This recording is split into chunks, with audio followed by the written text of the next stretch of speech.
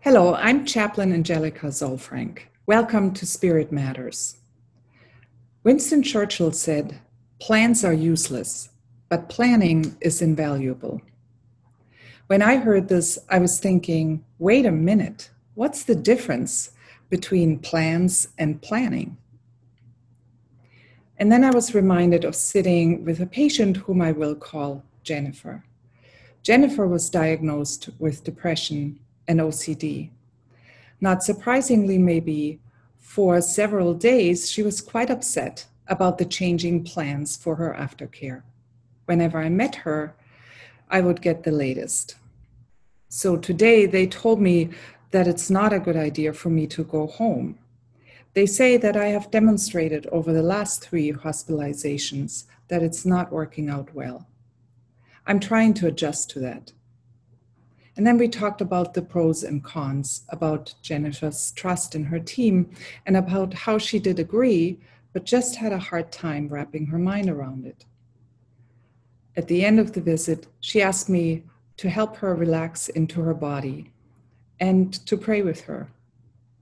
Because ultimately, she said, ultimately it's up to God, and I believe God has a plan.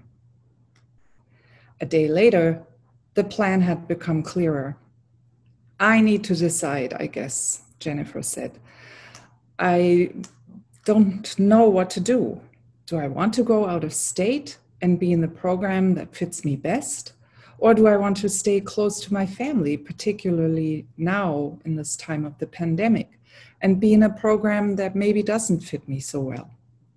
It's hard for me, and they want me to decide. But I'm not that good at making decisions. I go back and forth, she said. Yet another day, Jennifer told me that her brilliant social worker found a program she liked very much. It was close enough to her parents, and yet it was a great fit. I like this plan, but then again, I had already pictured myself in this other program. So now I need to adjust again. I'm actually okay with it, and I appreciate my social worker a lot. At the same time, changing plans is not easy for me. And now I need to adjust again. All I know, however, she said, is that God has a plan. I really believe that. These days, I feel very much like Jennifer. The gym is generally a really good idea for me, but is it a good idea really to go back to the gym? Going to school is key to children's development, but then again, is it worth the risk? And how is it even going to work out practically? Having a family is a wonderful blessing, and yet moms and dads who are working 40 hours a week are having a hard time to adjust their daily schedule and plans to children at home. Plans for vacation are ever changing, and then we don't know, will the virus come back or not? Do I believe that God has a plan?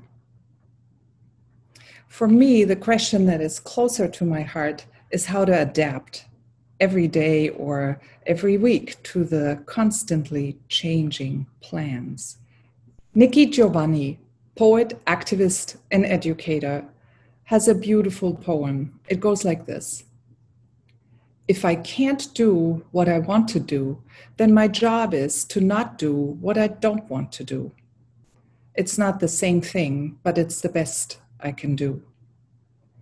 If I can't have what I want, then my job is to want what I've got and be satisfied that at least there's something more to want.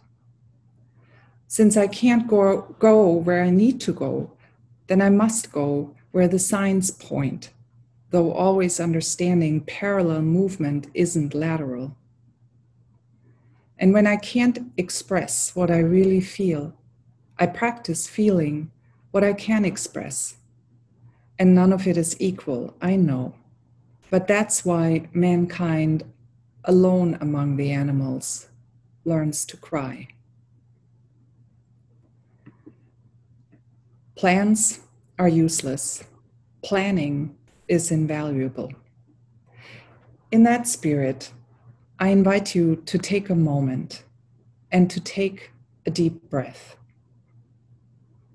Settle into your chair and allow yourself to become loose and flexible.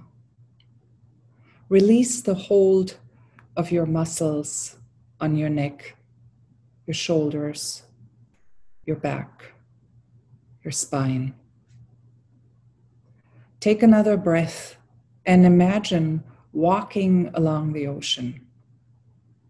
Waves washing up onto the sand and receding back towards the ocean.